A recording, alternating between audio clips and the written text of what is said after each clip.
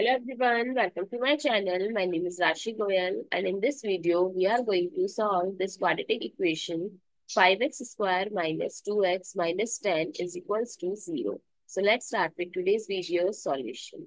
This quadratic equation, first I am going to compare it with standard form of quadratic equation, that is ax square plus bx plus c is equals to 0.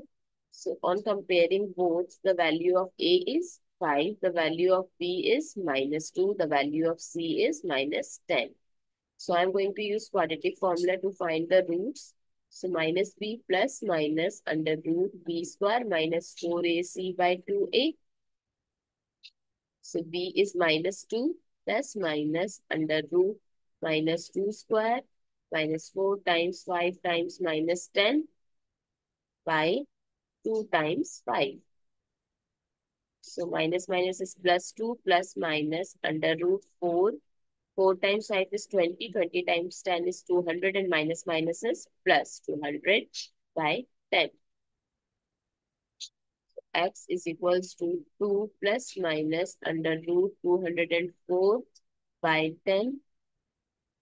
X is equals to 2 plus minus 204. We can write it as 2 root 51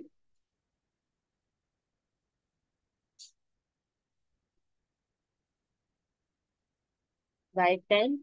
Now I can take 2 common from numerator. So 1 plus minus root 51 by 10. So this will cancel out 5 times. So x is equals to 1 plus minus root 51 by 5. So two values or two roots of x are x1 is 1 plus root 51 by 5 and x2 is 1 minus root 51 by 5.